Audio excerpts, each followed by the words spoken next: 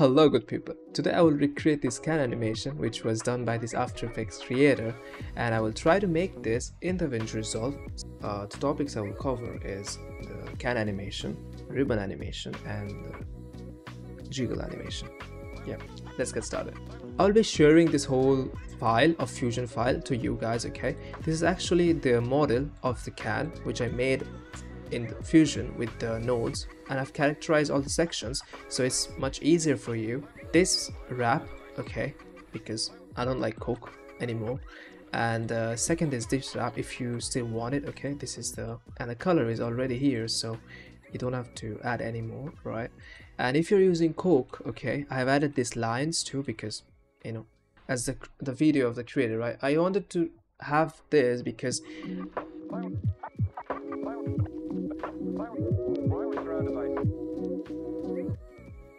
add it in the wireless node. Now what will happen is I won't be sharing this thing because why would I share this thing? This is the main workflow, right? I will add the transform nodes, transform, slide, right. All right, so let's do the animation first. So we will add a keyframe in the center, okay? So just drag the Y down and add a keyframe to the center. Then come to 15 frame, okay, and drag it up. Then come to 30th frame and drag it down again, okay. Now add keyframe to the angle and 0 frame, okay. Tilt it a bit, and then at 15th frame, tilt it the opposite way that you have did. Then at 30th frame, make it to 0 again. First we'll take care of the displacement. So I want the starting of the displacement or the center Y value, okay, to be faster, and in the midsection I want it to be slower. So how do I do it? Now you see what I did here is the starting is faster, okay, so it's going up fast and then it's becoming a little bit of stagnant here, right? So it's slowing down here, and then again it's going up and then again getting faster at the end. Now for the angle, I want the angle to be the same as this, okay? It's starting to be fast and ending to be lower. Now why did interesting.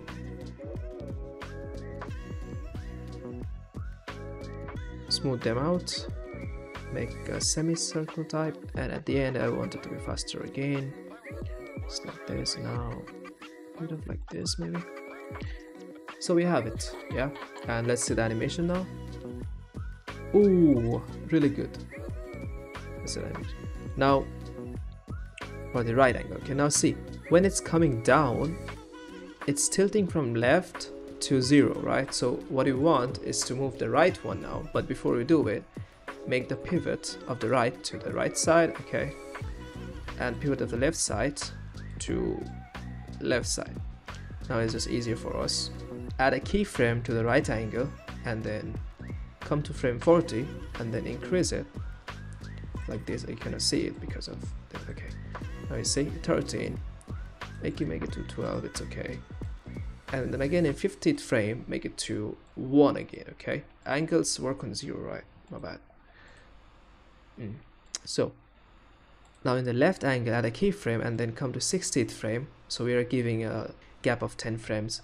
In 60 frame we will increase it to like this, 12, and then in 70th frame again make it to 0. Now we'll select both of this thing and see in the spline it's like this. We'll smooth them out. Now we want the same thing, okay, the starting will be faster and the ending will be faster too. We have something like this, right? And when we play it, oh, this is good, but you see like even in the ending it's really fast, right? So if you don't like this thing, if you want a overtime decrease in the animation, okay, when you're selecting both of them, okay, select this two, okay, and then click on the shape box, so you have something like this. Now what you can do is bring this thing to 0, you see. So yep, and we are done with the animation, okay. Now for the ribbon effect, okay, what we want is Okay, this is when I'm recording. Okay, don't add the transform. Okay, I'm not going to use the transform. And yeah, so now press Ctrl Shift V for instance. Okay,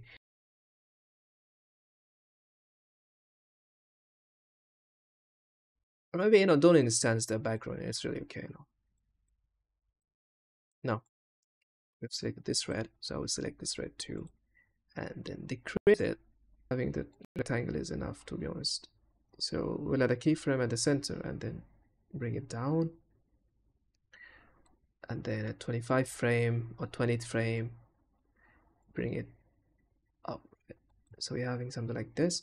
And now if you come and see it and transform, you're having you see something like this is happening. Now we need to rotate this thing, okay? But before that, I don't think this is the correct size, because if you see, if I connect wireless to, oh, but it will not connect. I need to add an image plane 3D first and connect the wireless to the image plane 3D and then connect this thing to shape 3D.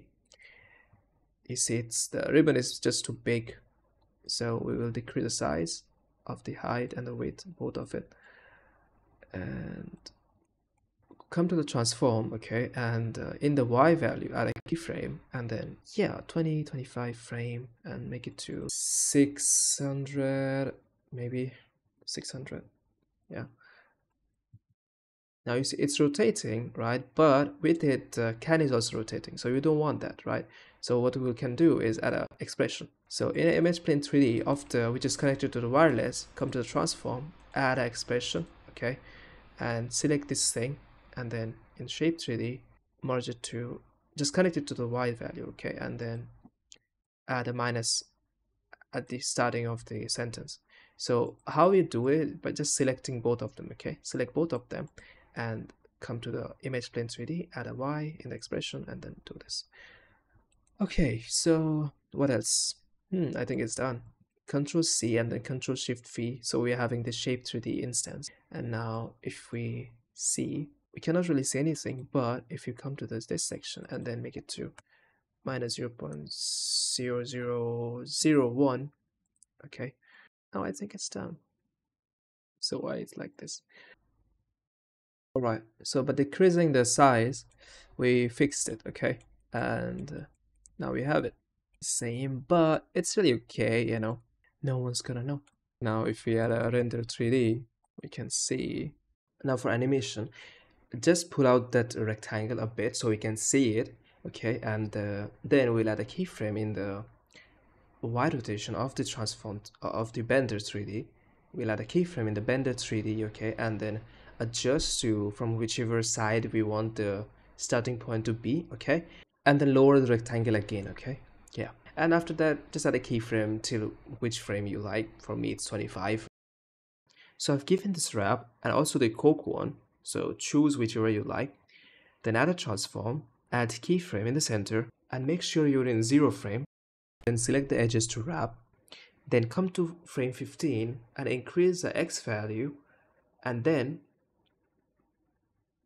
in 30th frame increase the value a bit more, okay. After 30, add keyframes in every 20 frames simultaneously, like increasing and decreasing, okay, of the X value, so to get that shift left and right effect, okay. You can copy mine if you like. Now for the can top, you will add a transform and add a keyframe at the 30th frame in Y size, then go back to frame 0 and make the Y size to 0. Now come to side lid, add a keyframe in 30th frame if not added, and select the points of the polygon and change its shape to like this, and also do the same for the front body, okay. Now add another keyframe in frame 40 and tilt the can top again a bit and reshape the can tip and body if needed.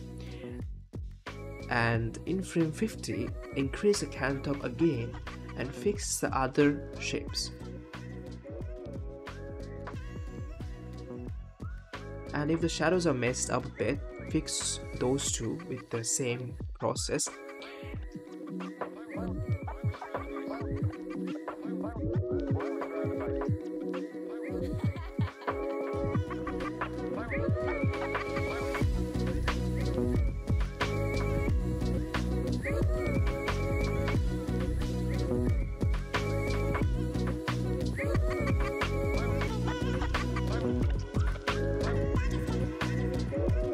for the last one, Jiggle, I have made another wireless here, then added the Blender 3D, Image Plane 3D, and Render 3D. Okay, now come to Blender 3D, decrease the range, okay, and also the center if you want the base to be rigid.